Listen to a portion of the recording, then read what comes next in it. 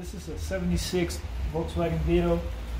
We here at Mcar installed this air conditioning system in this car. It's totally low key, like you just see the vent here, and it's an electric compressor. So you literally just turn on the button, and it's going to turn on the air conditioning without the engine running. Here is all the system: the evaporator here, condenser, the electric compressor right here, ran by this inverter. So the system uses 12 volts from the battery. When it turns into an electric system, that turns on the compressor. So the compressor runs without the engine running. No belts, no drop on RPM, anything.